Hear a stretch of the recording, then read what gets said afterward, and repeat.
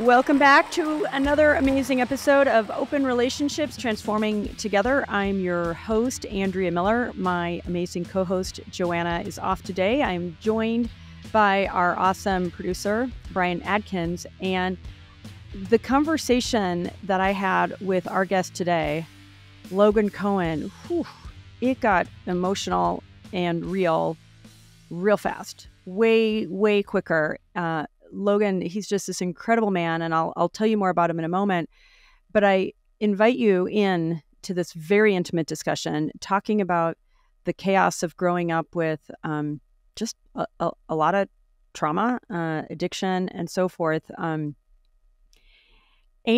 there is a silver lining, how you can come out of it. Because when I think of Logan, he is a poster child of someone who went through just massive trauma, and this dude's living his best life, and he's got a lot of great advice.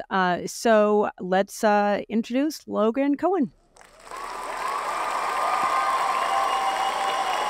Ooh, I am so excited to welcome one of my new favorite people. His name is Logan Cohen. He is a licensed marriage and family therapist, as well as a supervisor for the American Association of Marriage and Family Therapy and the North Carolina Board of Licensed Professional Counselors. Over the past 12 years in the field, he has dedicated his practice towards serving community members who are in need of emotional and psychological support.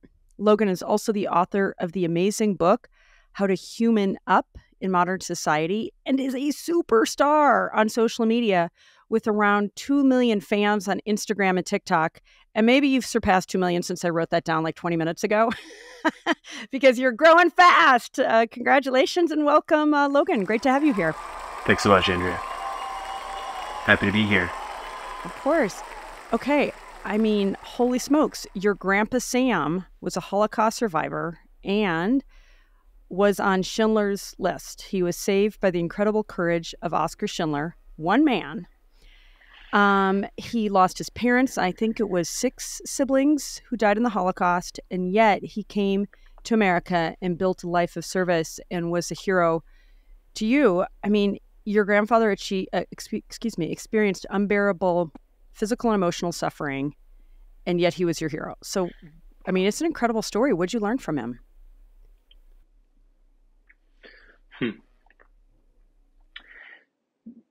What did I learn from him? A lot. I guess primarily how much influence and strength there is in service and in staying patient and kind in a tough, harsh world. I mean, even as you start talking about him and as ask me questions about him, the audience is going to start hearing my voice cracking. Yeah. If you're watching this on video, you'll see my eyes glazed over. I feel it. Yeah. He was a really big part of my life growing up. I grew up in a pretty chaotic and dysfunctional household, and he was just down the block, 6 houses down, quite literally. It was one story where my younger brother was having an asthma attack, and we didn't have any inhalers at home for whatever reason, and there were no adults. And I got the keys to a car that was at our house and literally drove down there. I think I was 10 years old or something. Wow. The inhaler was down there, and little brother turned out to be fine and got stuff figured out. But their home was a refuge, for myself especially. Mm-hmm.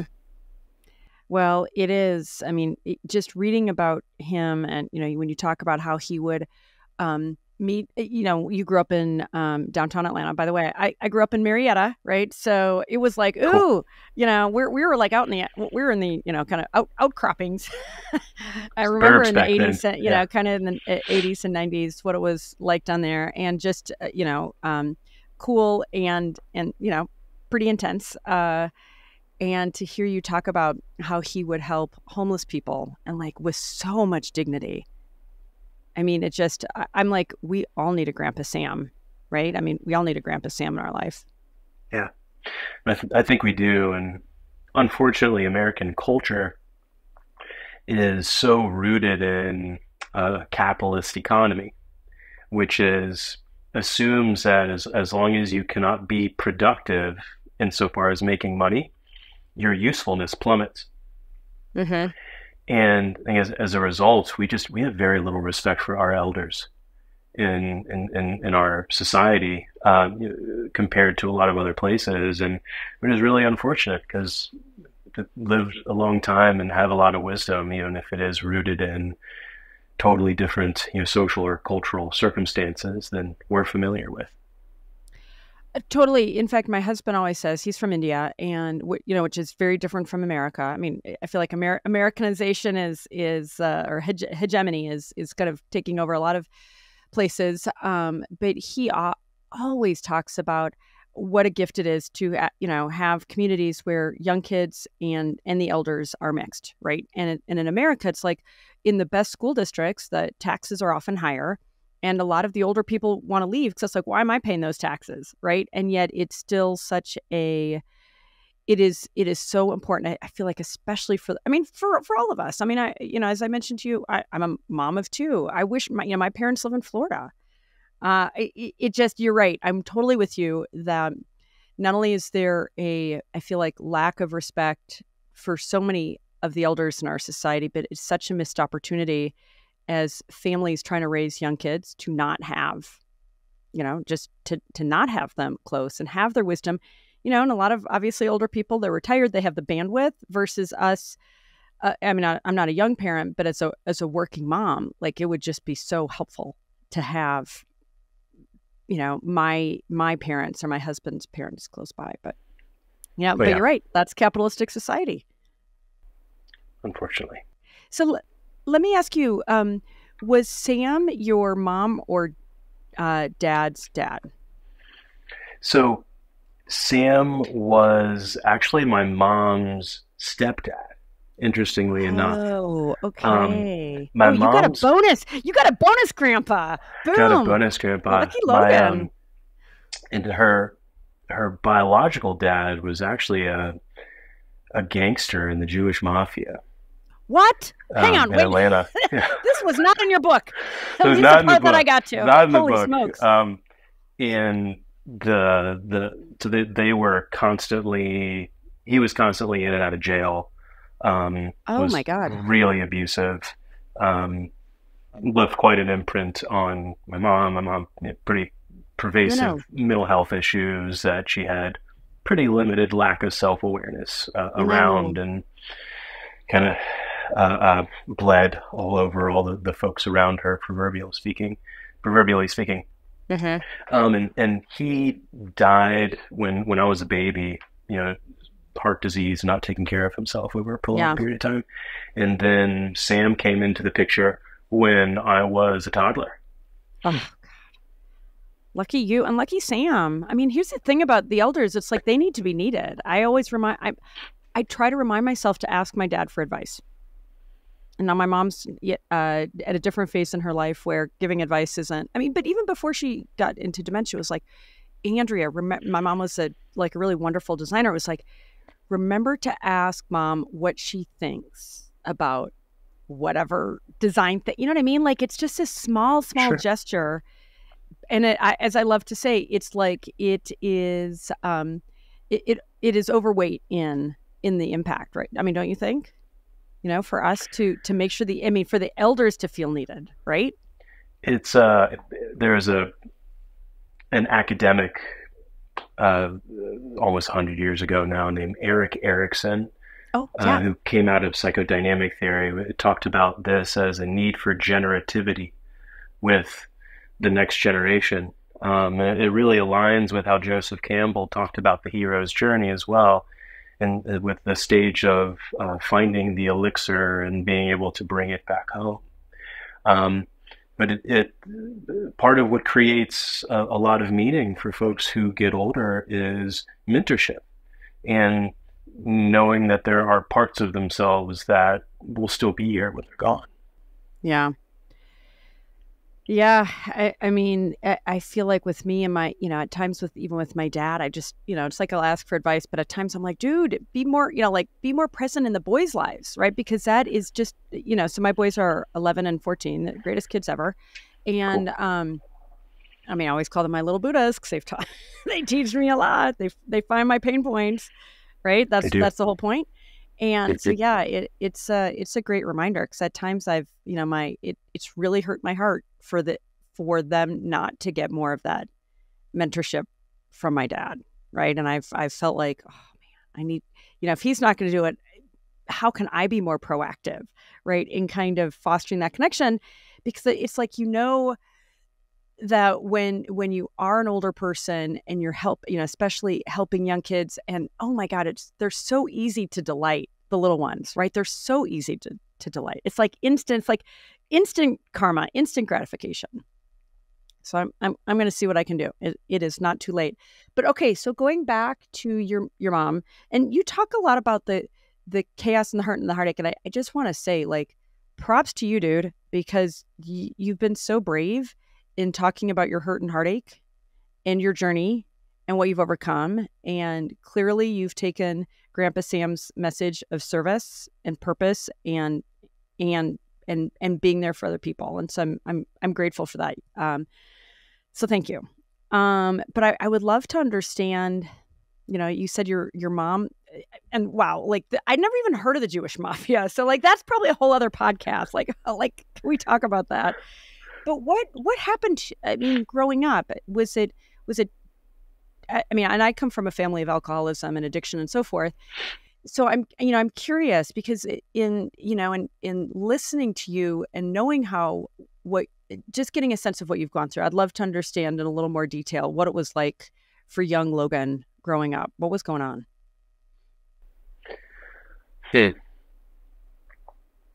So my dad probably worked 12, 16-hour days, 5 or 6 days a week. So you got workaholism. He and I could relate. Like, there's that. Like, been there, done that, trying to recover. Okay. Very, very busy fella. It's kind of how he managed anxiety that I learned to recognize when I was later. And also kind of look to appreciate him just kind of feeling out of control with all the other parts of life. And which left me and my brother home with my mom most of the time, which is it's a cultural norm. Yeah. In our society and in many others. And she was had several different addictions.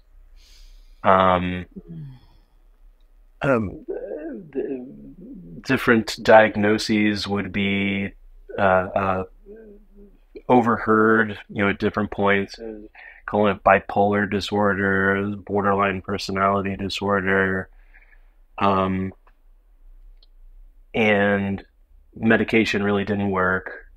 And she was just incredibly erratic. Very little structure, and in any structure that was there was like submission rituals, essentially. Shit. Uh-huh. And hang on, submission from her to your dad, or for you to her, or like everybody, anybody around her. Oh crap! Okay, got it. That's kind of how she would control her environment and control people. Mm-hmm. And hang on, but she would be submissive, or she would expect you to be submissive? I mean, both she would expect others to be submissive, and she was quite domineering. Okay. And by the way, the opposite would be bad news too, right? Then you learn, like that's a form of control too. Ooh, poor me. Totally. Take care of me. Right. Totally. And she, and sometimes like she was very fond of kind of playing the victim in scenarios that she would create.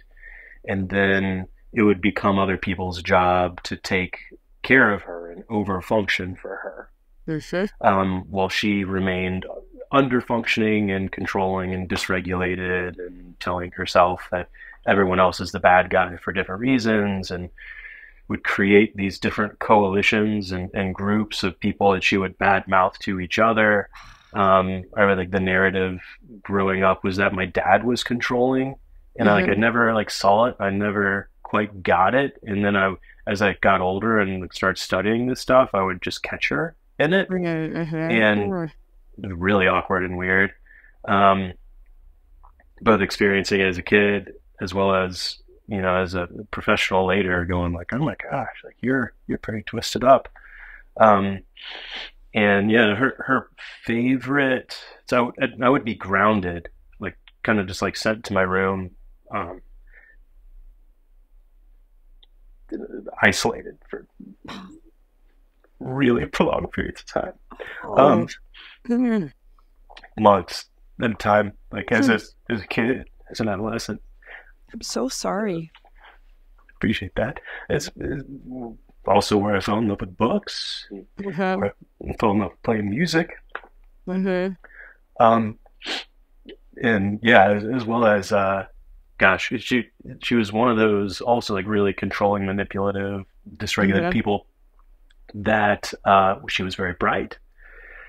And when she got her master's degree, I think in like school psychology, and before I was born, the irony. Oh my gosh, which is unfortunately more common than you might think. Is people like try to conceptually understand something as a way to control it as well. I mean, they know they're not okay, right? So I'm not okay, right? So what do I do? Totally. Like try to learn and try to be okay. Try to make sense of it.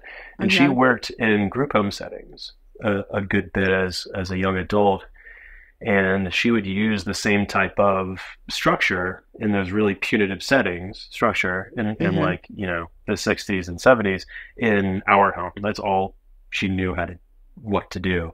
So it would be a lot of like putting dish soap in your mouth, and extra points if you do it yourself, right? It was again like part of the submission ritual. You just go away faster. And, you know, it started as like profanity or whatever. Like I've got an 8-year-old son, and like constantly experimenting with what can I get away with and whatever. It's not like being mean or trying to be a problem. It's just experimenting and seeing what works and what doesn't. It's being a child. Yeah, 100%. Totally. It's being a child. Part of being a human. And by the time I was like 11 or 12, I became physically bigger than her. And there was one episode where she was kind of like cornering me, as she would do, just to like trap me into a space, and, you know, either go into scolding for prolonged periods of time until I would fold in, or do the other like dish soap stuff, or stash me up or whatever. And at that point, when I was bigger than her, I was basically just like refused to be herded around. And there was one episode where like, you will respect me, and like had the dish soap and like pouring in my hand, like, you will put this in your mouth. And I just remember being like, I don't respect you, because you haven't earned my respect. Like, and I'm not even going to say that I respect you, because this is ridiculous. And like, fuck this dish soap. Like, I'm not doing this either. And kind of just like pushed past her and went outside, and she called my dad and like, you're gonna be in for it when Dad gets home, kind of thing. He came home and she described what happened, and they fought for a while, and that was it. And then like for a while after that, whenever my dad would come home from work, it's like he would essentially like have to walk me around the block a few times, just from being so like dysregulated being around her. Yeah, it was a trip. Really, really out of control. A very, you know, dysregulated, low functioning person on the kind of power trips that weren't making sense, that I would be the primary scapegoat for, and it was messy. Oh my God. Well, I mean, honestly, thank you for sharing that. My heart aches for you. it's not all relatable, but a lot of it is, honestly. Is your mom still alive? She's not, actually. When? She passed away a little over a year ago. Oh, Yeah. do you forgive her? Did you guys ever reconcile? I tried lots of times, and it would always end in first I forgave her. Mm-hmm. What I think forgiveness is actually supposed to be. Mm-hmm. We never Mm-hmm. reconciled. Anytime I would try to have a real conversation with her about stuff, it would end in power and control tactics and like, I'm sorry you feel that way, and just not being able to be accountable and look at She couldn't be herself and her role in accountable. the problem. No.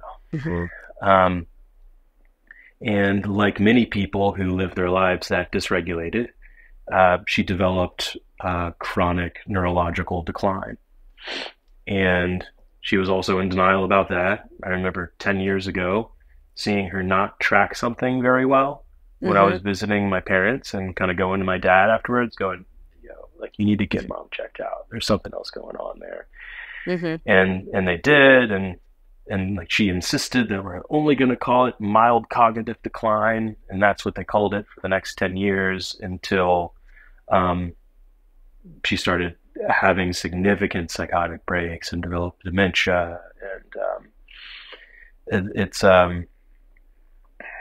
she eventually passed away just from sheer failure to thrive, just medical fragility in her early 70s. Like, it's not supposed to happen like that.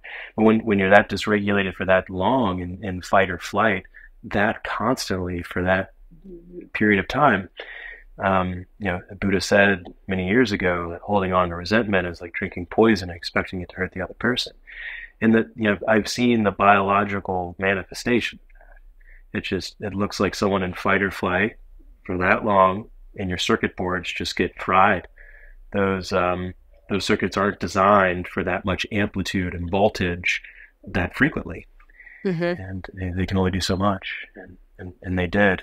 My version of forgiveness, how I would talk about it is, and conceptualize it, is accepting people for who they are and appreciating whatever little positive pieces that you got to have access to or develop through encountering them. Mm-hmm. And creating a different set of boundaries or rules about how much access they get to have to our time, resources, and energy, so that we Mm-hmm. don't have to hold on to resentment towards them.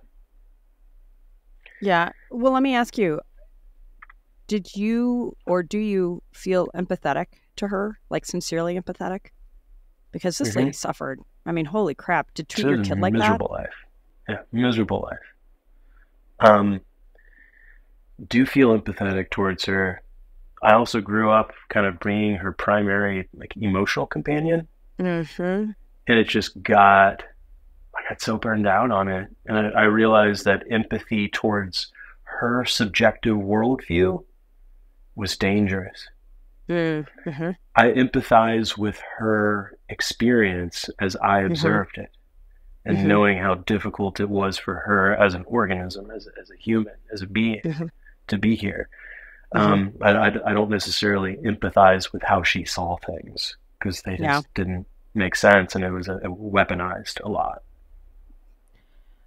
Like I said, I mean, amen to you, Logan, for what you've gone through and how you've used your life in service. And thanks for sharing that, because I think a lot of people listening are like, oh my God, I can relate. And dude, thanks for telling the truth. That's all we got. Yeah, well, and and by the way, here's my take. It is so much more valuable than we realize, right? Because it's hard to tell these scary truths. Sure. And yet it's, I mean, you talk a lot about service and purpose in your book and in your work. And to me, like, you are walking the walk, and that's awesome, right? Because let's face it, there are a lot of people that are big influencers on TikTok and Instagram, and and they're proselytizing and so forth. And it's good just to see you're legit. So thank you. Absolutely. Thanks for asking pertinent questions. Yeah. Well, and so as a big brother, you had kind of I don't want to say a double burden, but like almost like a double burden. Did you feel like you had to protect your younger brother? Yeah. Mm-hmm. Um, and I did pretty well. Mm. Are you guys And close still? we we are. We have a lot of similar interests, and we Mm-hmm. like. We grew up playing music together. We grew up Mm-hmm. snowboarding together. We grew up going to a lot of live shows and early music festival days together. And so we still really enjoy doing those things. We also have Mm-hmm. very different worldviews, um, Mm-hmm. and that's okay too. But yeah, Mm-hmm. we're buddies. I mean, Yeah. we were the best man at each other's Oh, weddings, and if you're nice. look at us next to each other, like he's a lot darker because he's a Mm-hmm. little bit of in jest we call him like more of a throwback Jew. Like he looks much more Middle Eastern. He could go into the Um, Jewish mafia. Is that what you're trying to tell yeah, me? going to like in Turkey. Yeah. Oh my God. um, and, and we have a lot of similar mannerisms and word choices and inflections of tone and Mm-hmm. timbre. So you can, if we're next to each other and operating, it's pretty funny. We don't look super similar. Okay. And what's your relationship like with your dad? Because in a lot of ways, he seemed to kind of protect you, but also he seemed like kind of uh, like an enabler for your mom, Oh, it right? I totally mean, was. he had a role. So what's it like with you It totally guys? was. Um, we're tight. Oh, okay. We're buddies. I forgiven him for Mm-hmm. his enabling and even like modeling that as what you Mm-hmm. should do and what being steadfast in a relationship is. That's something that I got really caught up in my early adulthood is being in relationships with really chaotic people. Oh, okay. We're gonna come back to that. I'm sure we will. I'm open to it. Um, but he has a lot more self awareness. He is a lot more willing to hear folks out and socially savvy, like in the right I mean, when you ways. say folks, like, did you ever sit down and say, like, yo, dad, dude, you fucking dropped the ball? I mean, maybe you didn't say exactly that, but like, did you ever have that sit down with him Yeah, or side by side or however dudes do it, where you broke down with yeah, what your experience was, and could he hear it? I did, Oh, and good he for did. you. What did that sound Yeah, like? I mean, what was that like? Because, and by the way, so many people need to do it and they're so freaking afraid, and for good sure. reason, because that's scary. So, It is scary. like, give us kind of like that summary of what that was like. Um, I think it started with saying like, why did you partner with her? Like, what was that Mm-hmm. about? And You go. and then it got more into why did you stay? Mm-hmm. Did are you aware that that relationship was actually really abusive, and that Mm-hmm. you characterized the relationship that we had with our primary caretaker as well? Like, where were you? What were you doing? Um, and and in more words, but I guess the distilled Sure. version, he basically said that he carried around a list in his wallet at all times for the last 15, 20 years they were married of reasons to stay and reasons to go. Ooh, holy crumbs! Yikes! And that he was close to leaving several times. Mm-hmm. And it was a constant juggle between trying to figure out what the right thing to do was. And in the end, he just ended up doing what he knew to do well as a provider and work a lot. Mm-hmm. Um, and that he still Yeah. wonders if that was the right choice. What do you think? I don't think I get to judge it. Oh my God, dude, you're like a sage. That's a good answer. I mean, it really is, right? Because Yeah. it sounds like a guy that really was conflicted, had his own, serious limitations. And I'm going to project a little bit here. I'm guessing he actually didn't really understand how bad it was for you and your brother.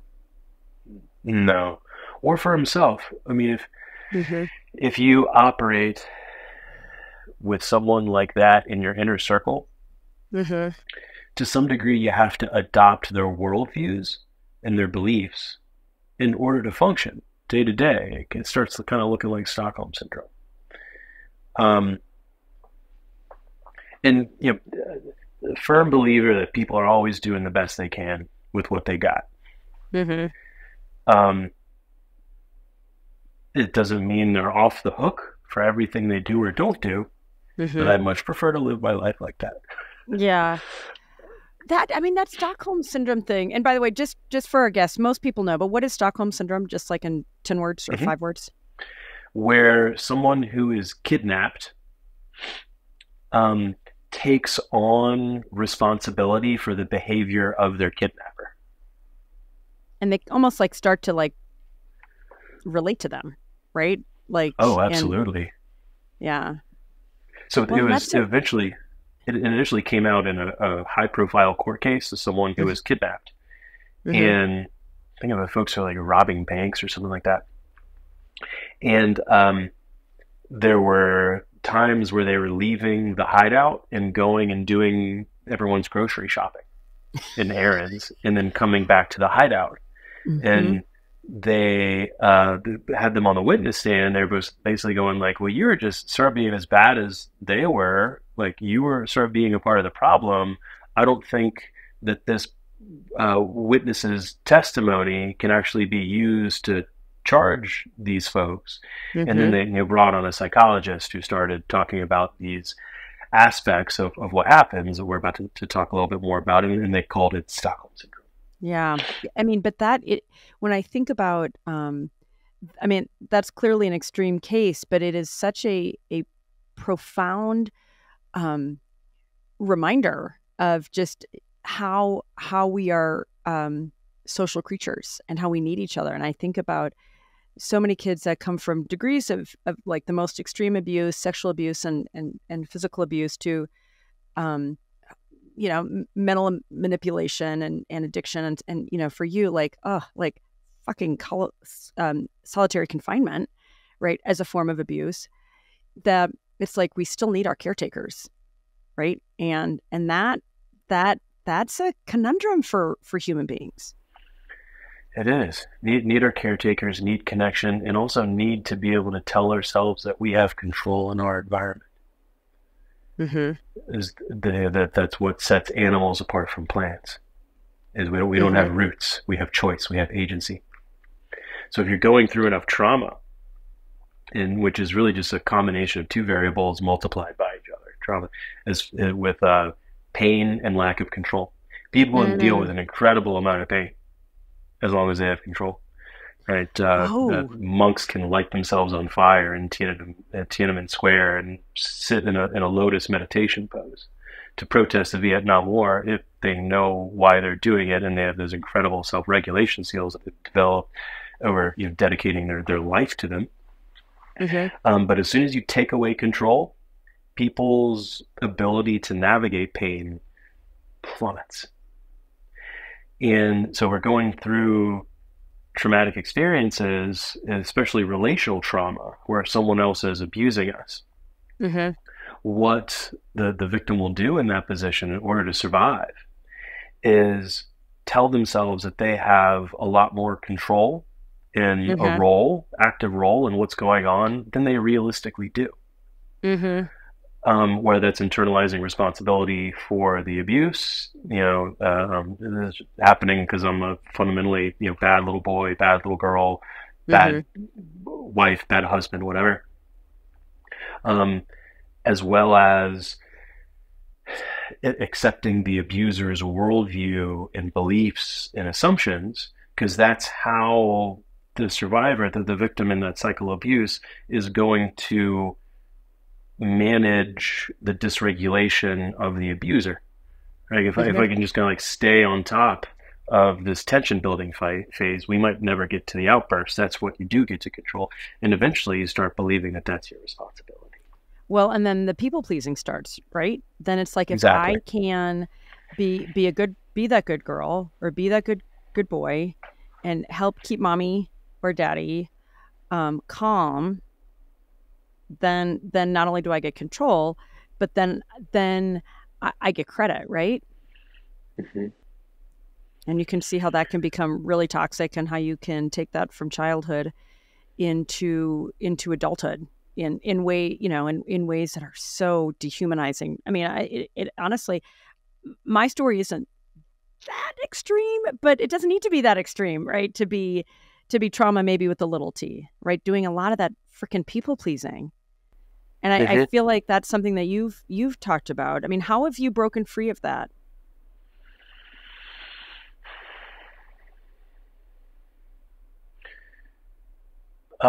Probably first and foremost,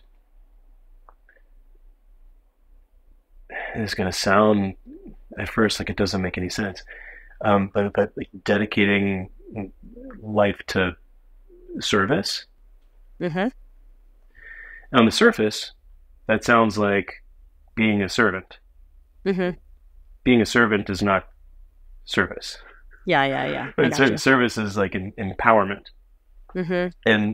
and learning how to do that, and being out of my comfort zone constantly, and thinking about, okay, how can I make the next best decision to empower this individual while also maintaining my own safety. Um, you can't people please if you're doing that. If you're going to be able to provide people the mental health treatment that they need, and also keep yourself from burning out, the focus can't be on what do I need to do to placate this individual. Well, I think of it as, like, sorry to interject, but I think of it, I mean, especially the last handful of years, I have really asked myself if I'm in integrity. And Mm-hmm. only I can answer that question. And if I'm people pleasing and, and doing things kind of the easy way out, I know I'm out of integrity. But to your point, integrity and empowerment go hand in hand, right? So to me, Absolutely. it's like, people will be like, oh, well, like, if you're in service to people, you're a doormat. And I'm like, no, it's actually the opposite. And in a way, it is like the ultimate control, right? Because you're doing it on your terms, right? But I mean, again, for me, when I think about really saying to myself, am I integrity right now? And sometimes I don't give myself the right answers. I'm like, shit, I got to get integrity, right? And that, I mean, like, that to me is the litmus test. And only I know, but nobody, Yes. who cares what other people think? It's not about anybody else other than me. Yeah, and that is a huge, a really important question to be asking ourselves as we go throughout our day, as we go through our weeks and experiences that we're having, is what am I doing right now, and does it meet the core values that I have? How I know I need to operate to be Logan, right? Mm-hmm. To which is not necessarily a body. It's not it's not the feelings I'm having. It's not the thoughts I'm having. It's Mm-hmm. who it's my higher self, is who Mm-hmm. I know I am with all of those together, and how I flex my own agency muscle in Mm-hmm. order to empower myself and empower those around me to the best of my ability, leaning into my knowledge, gifts, resources. Yeah. I mean, honestly, it's impressive. You referenced, I didn't get it maybe perfectly, but just having come from the chaos of growing up, and then going into chaotic relationships. You're married now, as I understand, a Yeah. son and then two twin girls. Is that right? Yes, ma'am. Congratulations. That's Thank you. awesome. What has this marriage been like? I mean, have you really had to battle with the chaos, or by the time you got married, did you kind of iron all that stuff out? I ironed my relational chaos. I ironed most of that out before we Phew. got together. Good job. Good job, dude. High uh, fives. right. Um, we actually met working in a wilderness therapy setting together.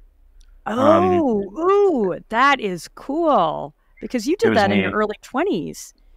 I did 3 years, and we came in at around a similar time. I was coming out of undergraduate school, and she was coming out of Peace Corps. Oh, And it wow. was Oh, a very cool. recommended job site for folks who are reacclimating to modern society, especially if you're working in a more remote setting in Peace Corps like she was. And we saw each other date other people, and like we were just close buddies for a few years. And then eventually we started dating, and she's definitely the healthiest, most regulated, most down to earth, reasonable human maybe that I've ever had the pleasure of meeting, certainly that I've ever dated. Love her. Been romantically involved with. Me too. Good job, dude. Thank you. And so what about with your kids? Because I feel like, as I've said now a couple times, my kids are my Buddhas. They're the greatest kids ever. And they've taught me a lot. And I find at times I'm my worst self. Not my worst. That's probably a little unfair to me. But they can trigger me, and then I feel guilty, and then it's like, shit, I know better. So do you have that experience, or am I just like a dysregulated loser? No, you're absolutely not a dysregulated loser. You sound like a human who is self-aware in parenting. Yeah, I totally experience it. And every now and again, my wife and I will kind of, like, hey, yo, I'm going to catch up with you for a minute over here in the adult circle. And I go, like, yo, like you're coming in too hot. They can't do this like that. Why don't you go take a minute? Like, remember, this is how we talked about doing things. And we have a lot of experience doing that, like from working in the woods together with super chaotic relational groups. So the parenting, and especially co-parenting, is something that we're toot my own horn a little bit here. Like we're good at it, and we're strategic with it, and we can both be in the kitchen and not step on each other's toes. We're a good team. Awesome. What advice do you have for me as a mom with two teen, like very high energy? I'm not going to say out of control. Very high energy teen boys. What do I need to do? What's your number one advice? Well, I guess first the boy-centric part, especially at the age that you're describing, is like they're getting these huge hormone dumps as their body is trying to turn the organism from a child into a man. And that involves adding a lot of fast twitch muscle to their body. Is that just hang on. What does that mean? I kind of get what it means, but sure. I don't totally get what it means. So when you see people lift heavy weights in the gym, that is fast twitch muscle. It's muscle that is designed for power, to be explosive. Okay. I didn't know Apparently I didn't know at all what you meant. I'm glad I got it's okay. So like you can almost think about it like how a working dog like looks different and acts different than a dog bred for family life.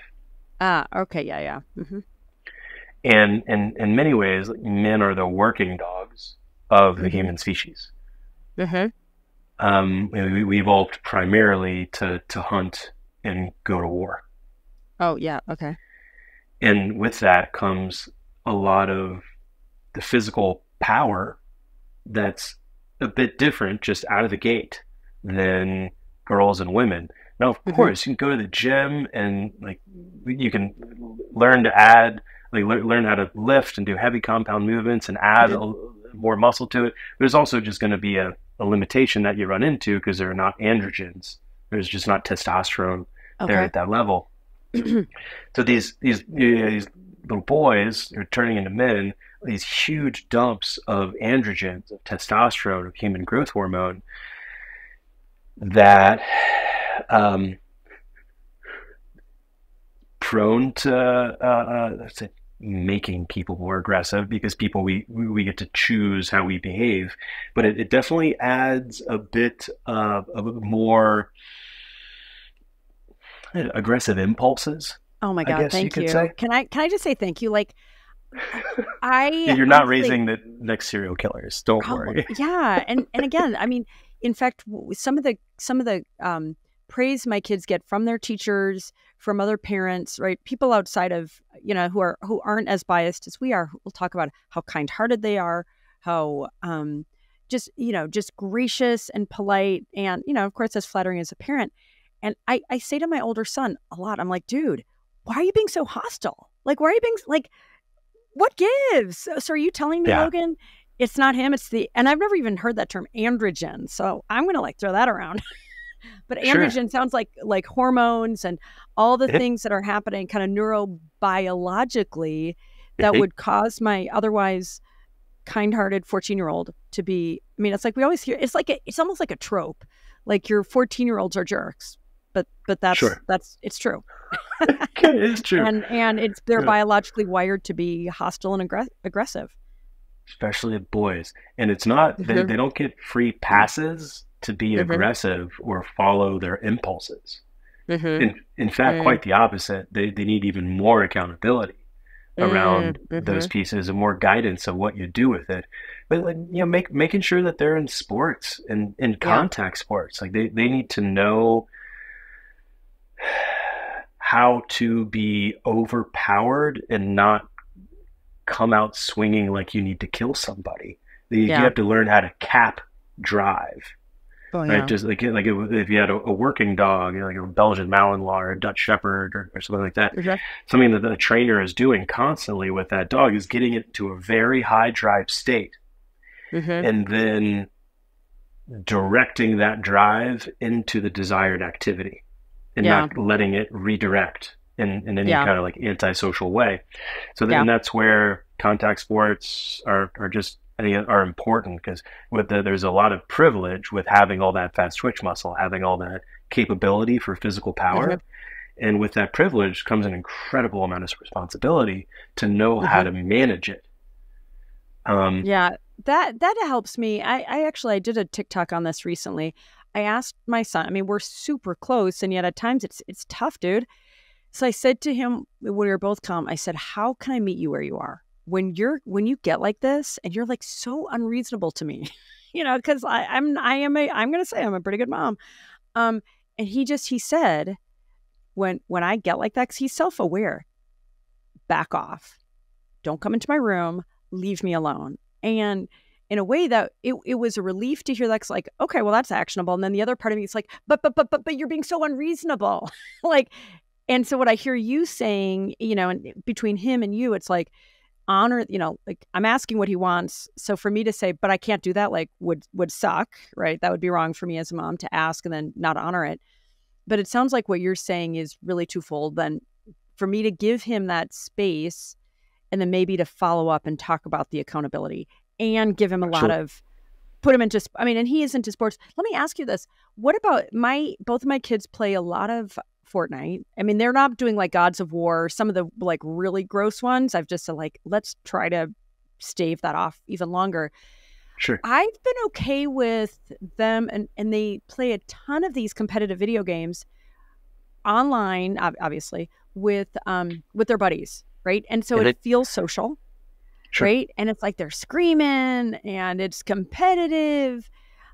Does that, I mean, and he does, like, if he didn't also do sports, I'd be like, dude, like, let's dial that back. But I'm almost wondering if that's beneficial at their age to get some of that aggression out in a way that's healthy. What do you think? Or am I just rationalizing Fortnite? No, I mean, I think you're also just describing a cultural norm at this point. Video games Yeah. are just that much more prevalent, and it seems just getting more and more so.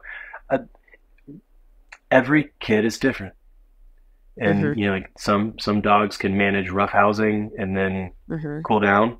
Some Mm-hmm. dogs can't. They're gonna get Mm-hmm. agitated and push the limits. Um, I would what I would really pay attention to from your end is how regulated do they stay when it's time to get off. Mm-hmm. Okay. The best indicator that you can have as a parent about if your kid is getting compulsive about video games Mm-hmm. um, is what is their mood like afterwards and after it's time to stop. If they're Uh-huh. angry and trying to and more combative with you, Mm-hmm. then Mm-hmm. they're becoming compulsively focused on the video game. It's developing into an addiction. Sure. The same way as if you were to redirect someone who has an active addiction from whatever they're getting compulsive about, they're going to be upset with you and trying to take it out on you and trying to make it your problem.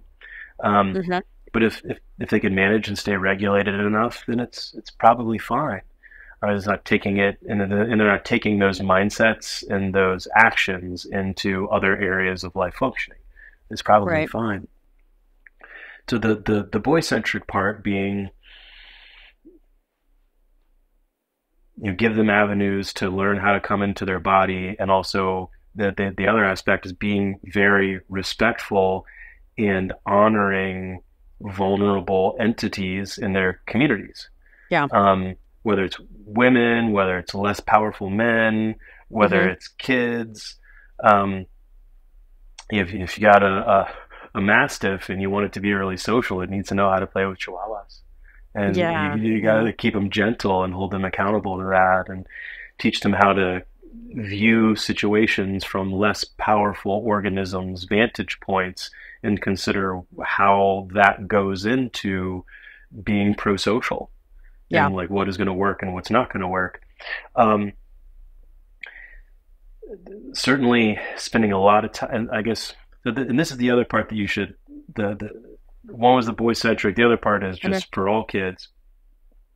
I think the dynamic tends to come down to at the foundation is avoiding punitive um, rules. So like trying to avoid punishment as much as Mm-hmm. possible.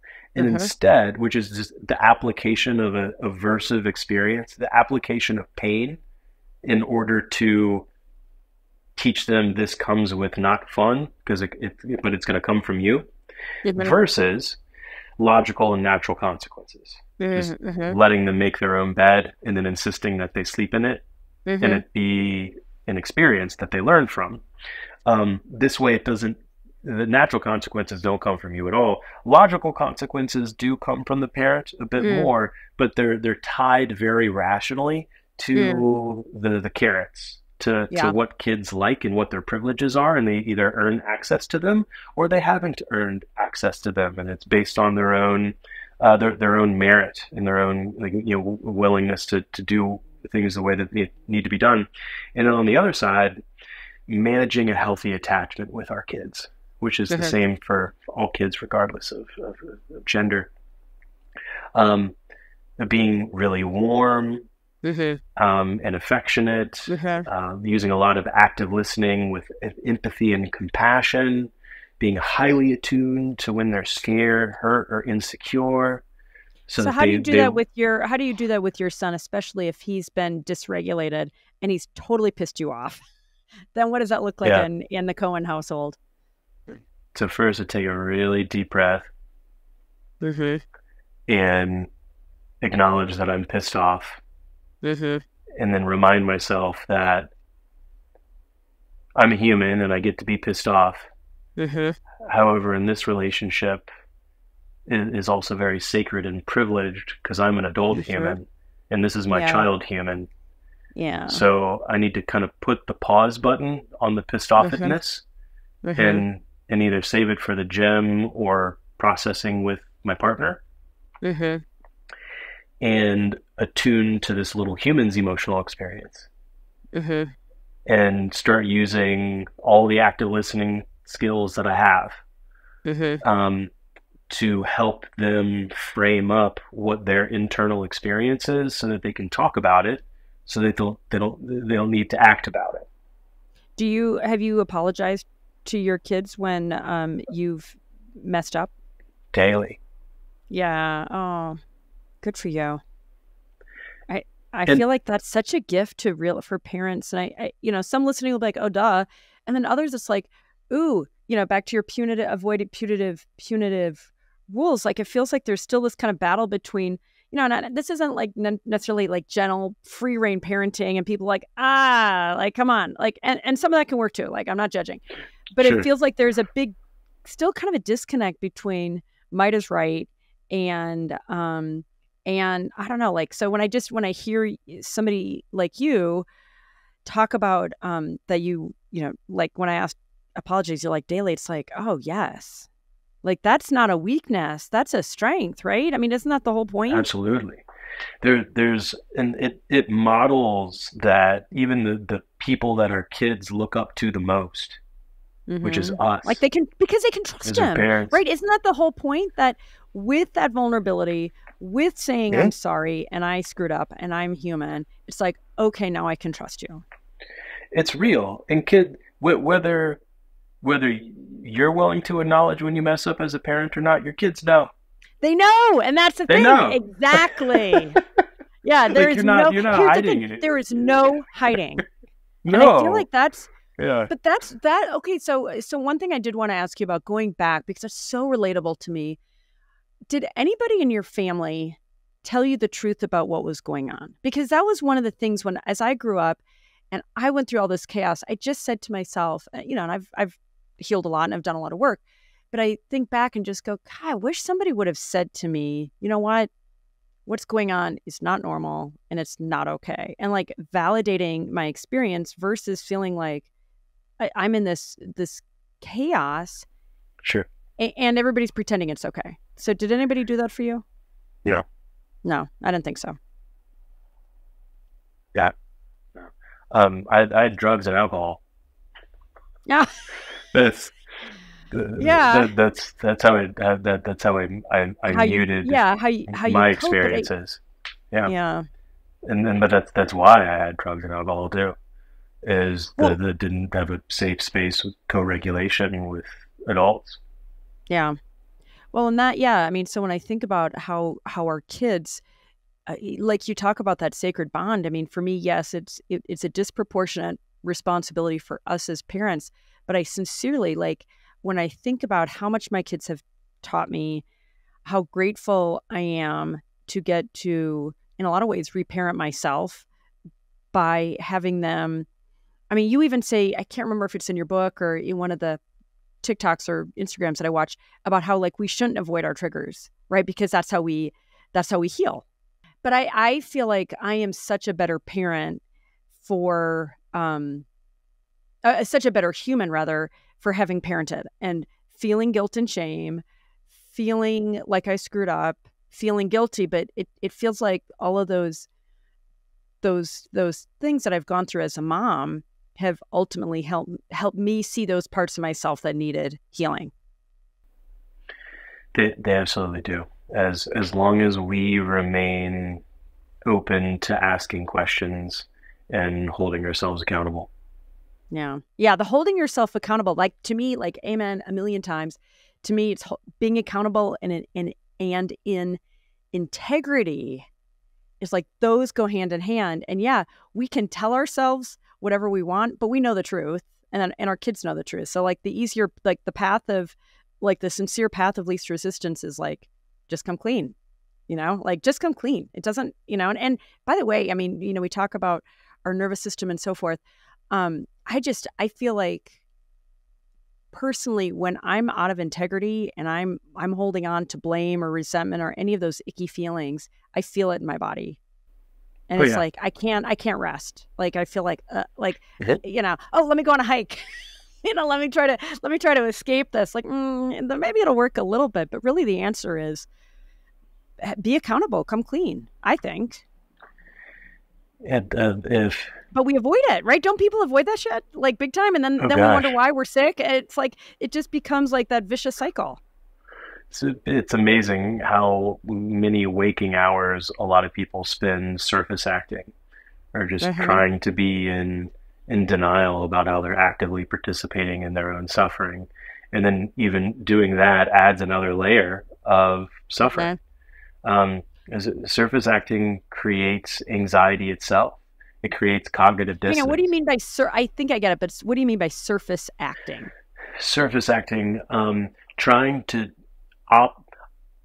trying to do the things that we believe other people expect us to do or that we're supposed to do, Mm-hmm. even when they don't feel right. Oh, okay. Mm-hmm. Well, yeah, and there's that. I guess what I'm thinking in addition is just that not wanting to be accountable, kind of denying. It's like blame. Honestly, it's like something went down, and and I'm just so. It's so much easier to put it on somebody else, right? Oh, And I feel like sure. I'm guilty of that. I try to do it like when I get in that space, I try to call myself out and fix it immediately. But it's interesting how insidious blame is, and how it's a complete abdication of accountability. Like Mhm. you. It's like, what? Like, how does that help you? Like, it's so irrational, and yet it's totally rational to me. It's good old egocentric processing. It's just Mm-hmm. it really lends itself to protecting denial. And Mm-hmm. human beings use denial of what is, unfamiliar or what is uncomfortable in order to tell ourselves that we're doing the right things. Yeah. Well, Blame is a very common way of doing that.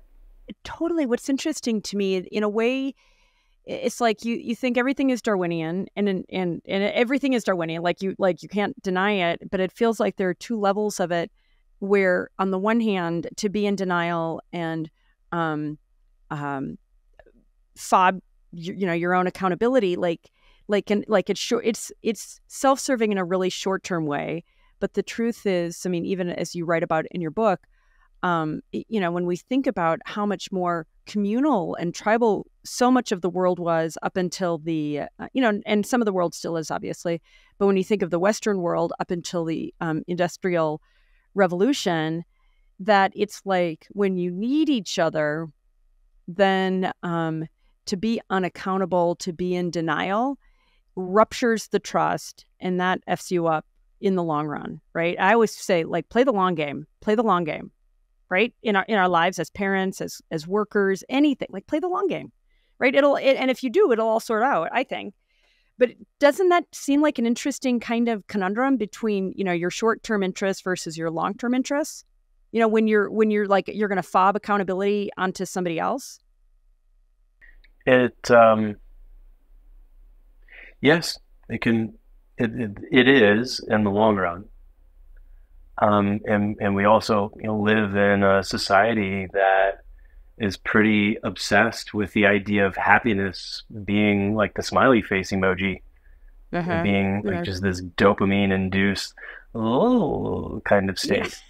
Yeah. And that's not what living a satisfying or meaningful life is about. So we get force fed these ideas that staying comfortable and keeping ourselves in dopamine as much as possible, as constantly as possible, Mm-hmm. is what is going to make us happy, when Mm-hmm. it's all just Marketing. it's Marketing, all right? I mean, marketing. Yeah. yeah, no, I mean, capitalism, you talk about this too. I didn't realize, I think you said something like the vast majority of businesses until like the late 1800s were family owned. And since that time, that number has dropped precipitously.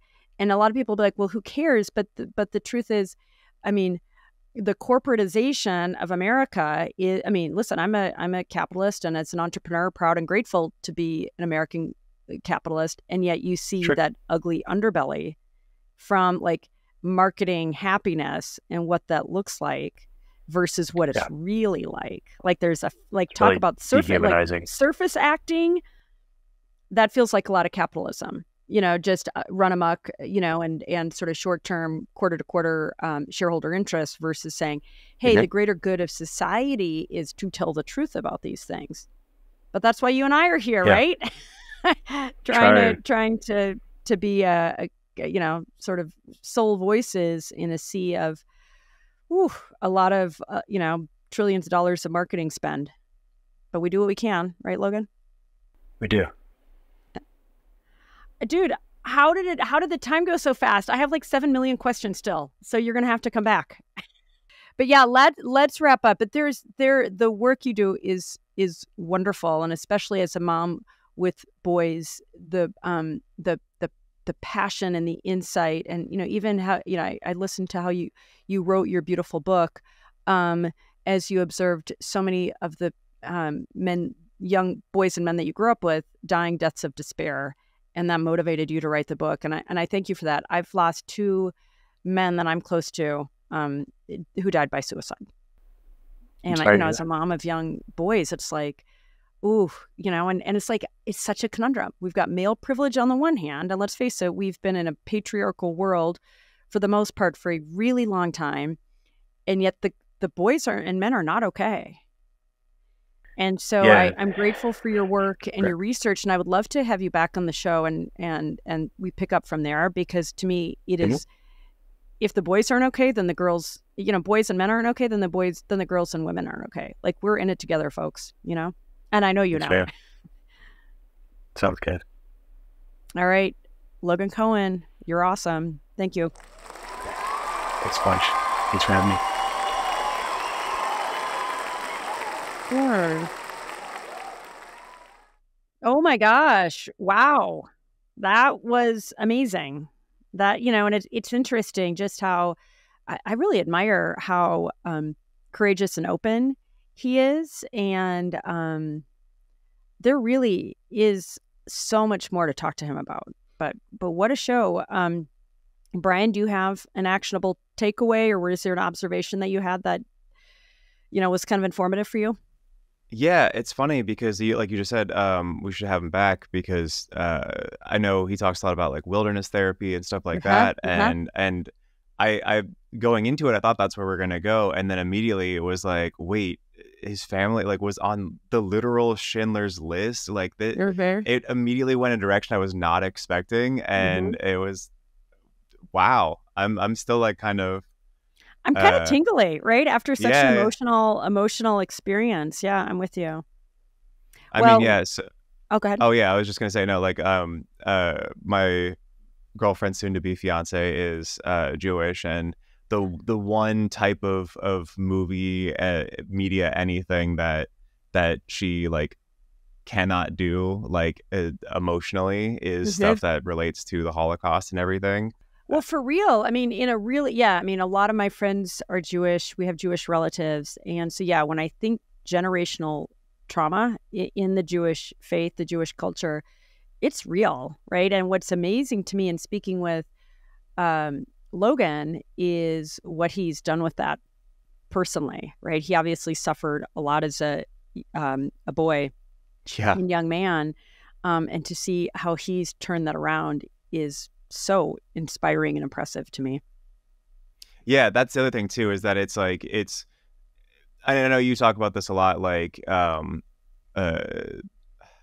want to say anything about like being a victim or anything, but like I guess when we talked to Martha McSally, and she talked about like using the trauma and stuff as jet fuel to propel yourself forward, and it's like he's almost like taking that generational trauma and his own, and then using it as jet fuel for himself and others. So it's very commendable.